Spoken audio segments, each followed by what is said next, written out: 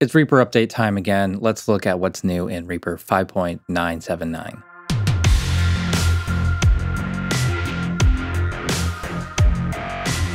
There's actually a lot of cool stuff in this update. We're going to start off with a new thing in the action list, global scope for key bindings in the main action section. And this means that actions can be triggered regardless of which window has focus. So let's look in the action list. And I'm going to go to one where I've already set this up. So you can see here this for spacebar, I have it on global. I'm just going to double click on this, and there's this new scope function. Normal means that when the main window, when Reaper's main window has focus, this action will be available, which means that you can have a different action when the MIDI Explorer or the MIDI editor is active. When it's set to global, the spacebar will do this action regardless of which window has focus, which means that in this case where spacebar is play and stop, that's going to override any plugins that are in front of Reaper's main window. You've probably seen that a lot where you hit the spacebar and it just goes donk instead of stopping or starting playback. This is one solution for that. There's also global and text fields, which means that in the case of this, if you press the spacebar while you're typing something, it would start playback and ignore inputting a spacebar. In this case, that's not one that you would want to do, but there are some others that you might want to do that with. I think that's probably more appropriate for the F keys or something like that. Okay, so I have spacebar on global, and so when I have the action list in focus, spacebar does that. If I have the Media Explorer in focus, spacebar does not affect the Media Explorer, which is actually a bit of a downside. You do need to have different actions for the Media Explorer for play and stop. Just be careful about how you do that. Another thing in the action list, you can search by key bindings. So what this means is that you can filter this list. You can organize this shortcut column by, let's say, the command key. You just type in CMD, and then all the actions that have the command key assigned to them can be listed here. Same for control, CTRL, and all of those are there. Alt, actually it'd be Option on the Mac. It's like that. Do Shift plus, you should be able to see all the ones there with Shift, unless it's also in the name. So that's pretty helpful. When you're bouncing to disk, that's in the File menu, and you go to Save Live Output to Disk Bounce. You can now put in Wildcard into the file name, and as usual, there's the Wildcards list. This list of wildcards available is going to be a lot shorter than, let's say, the render window. That's just because this doesn't get information about items or tracks or region names. So you can add in project, tempo, time signature, and any other name that you want to add in there. So this project is called Bleep Bloop Bloop. And so with the $project wildcard, it will export a file called bleep bloop bloop.wave. And if I do space hyphen space live, that adds it to the file name. In the last update, they kind of accidentally removed 32-bit VST bridging on macOS Mojave. This update puts that back in, but at some point this will be going away. So just try to get rid of your 32-bit VSTs. 32-bit is just not going to be allowed going forward on the Mac system. And for now, you can re-enable the 32-bit audio unit scanning by putting in a certain line into reaper.ini. That's all in the changelog. All right, so a couple changes in the MIDI editor. There's actually a lot more, but I'm only going to show you a couple here. We can now move the edit cursor by clicking into the CC lanes. Right? Used to not be the case. So now we can, just click anywhere into the CC lanes and we can move it. We can also now copy and paste CC events from one lane to another. So I'll just quickly draw in something here. I can right drag over that to select it. Command C on Mac to copy. I put my cursor where I want to put it. Click into the CC lane that I want to paste into, and then press Command V, and that pastes it in. I can do just these two. Command C, go here, Command V. And remember, it's going to go to wherever your cursor is. So there we go. When it comes to recording, they've done some changes to MIDI CC pitch and aftertouch behavior in touch replace and latch replace modes. I'm not really going to demo that, but I will show you the new preference for that. So if we go to Preferences and Media and MIDI, there's this new option, MIDI CC touch replace recording timeout. The help tip here says timeout touch replace recording when CC/pitch message hasn't been sent in this many milliseconds. So by default, it's 1 second. So when you're overdubbing MIDI and you are when you're using aftertouch, instead of it continuing forever, it's going to time out after however many seconds. And it will just revert back to the previous value that's in that file already. And that's pretty cool. So if you have a performance that's using, let's say, mod wheel and any other CC events, aftertouch, when you're punching in on that same item, you can move those controllers again, kind of overdub CCs really easily into that, and it will automatically stop recording that when you're not touching it. So with this parameter here, if you set this to 10 milliseconds, it would stop inputting your aftertouch, mod wheel, whatever it is, and go back to what's already written there into the item after 10 milliseconds. So pretty cool. Also in recording, we have an action to set and reset the recording pass counter to any number. That means that we can now set up recording to be the first recording on the track gets a name like recording 01. And it's much easier to manage the take numbers that way. Instead of having the file name of the first recording be just the track name, and then the next recording being -1, we can now force it to be the first one is -1, the second one is -2. And it's just a little more consistent and easier to navigate through in the recordings folder. So let's just demonstrate that. I'll just record whatever on this track and we'll see the take names. A couple things I need to show you first though. In the action list, we go to recording pass. And so we've got reset global recording pass counter, and we have set global recording pass counter. So I'm going to run this. In this project, I haven't set this before.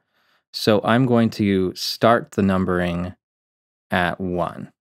So first recording will get the number 1.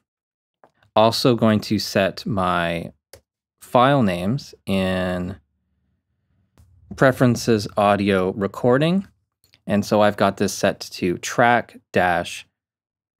pass and then 3 numbers, just 3 digits. Padding the wildcards with numbers, something I'll show in the next part.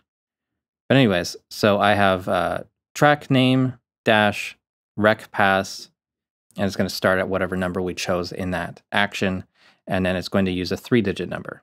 All right, so the first recording here. Okay, so this file name is now sim001.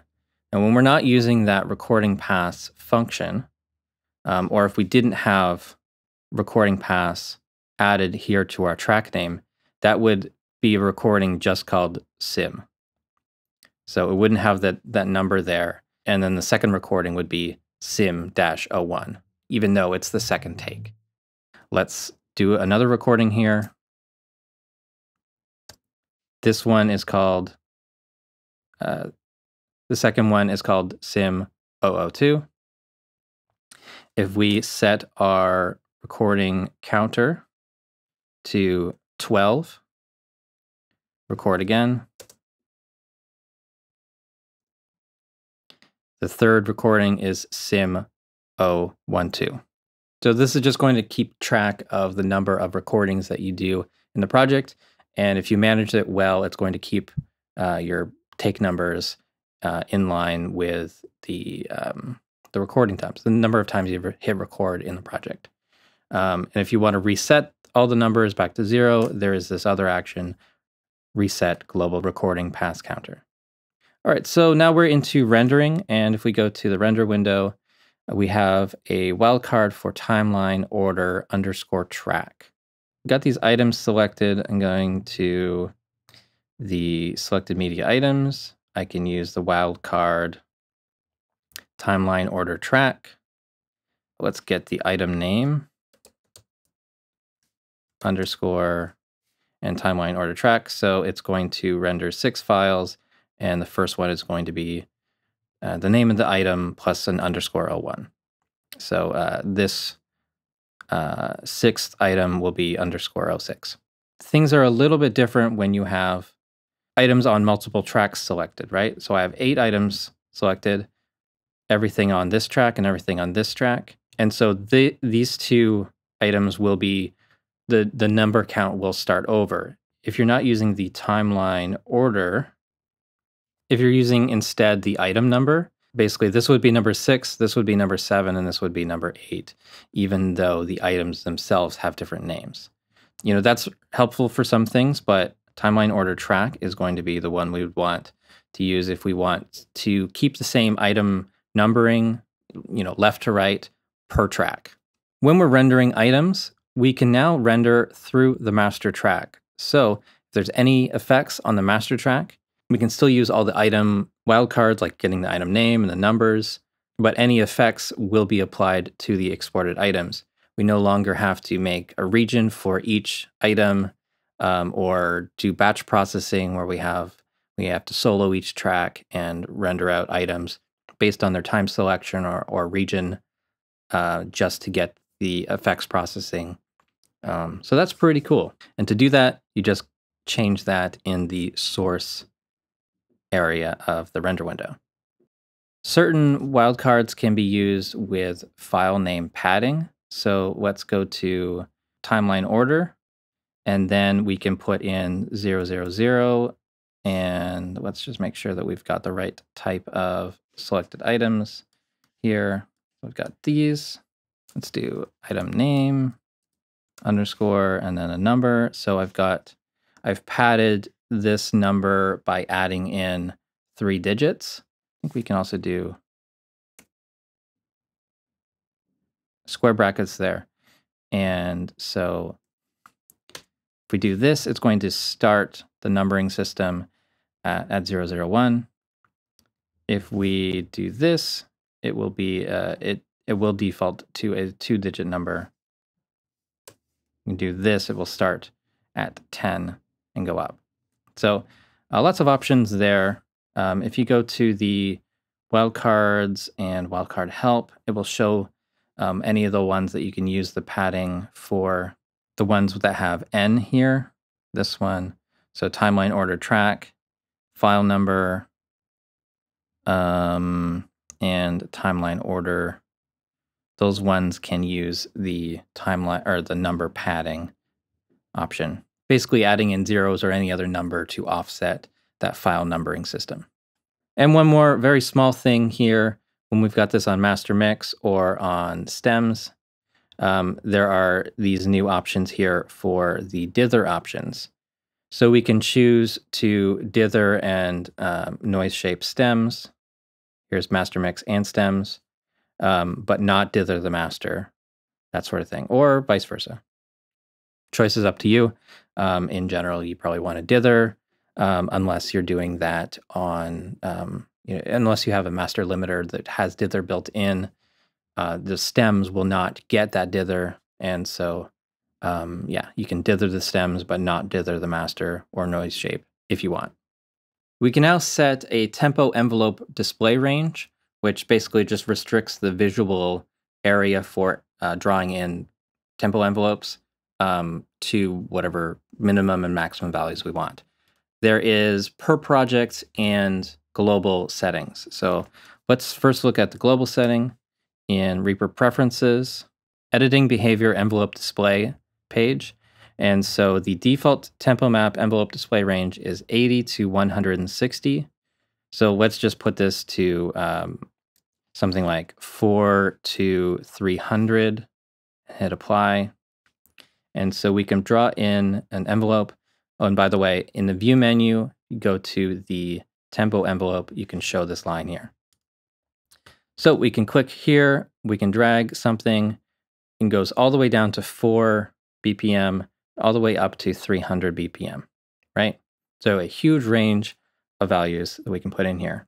This range is not really useful, but let's put in, let's just put in a couple changes here. It's going to drop down to 13 and go up to 287.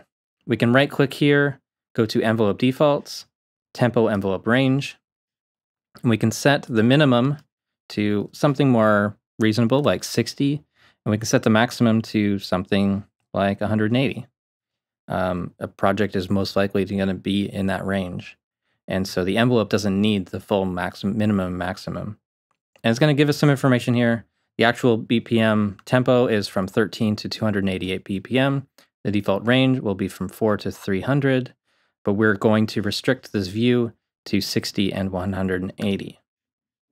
And so this is still the same values, but when we're adding in new points here, and do this at the end, the minimum value that we can put in here is now 60, the maximum is 180.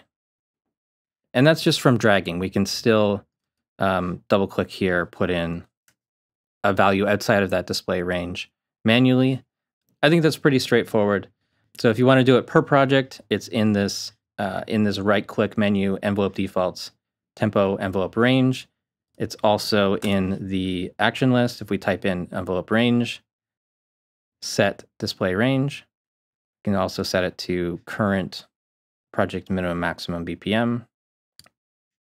And so now our envelope range is whatever the maximum or minimum values that were in the project. So that's all I wanted to show you for this video. There's so much cool stuff in this update. There's a lot more in the changelog, lots of little bug fixes and things that can't really show you. But check out the changelog in the help menu. And thanks for watching. Please subscribe to the channel if you haven't already. You can follow me on Facebook and Twitter. Support the Reaper blog through Patreon and visit reaperblog.net for a lot more tutorials.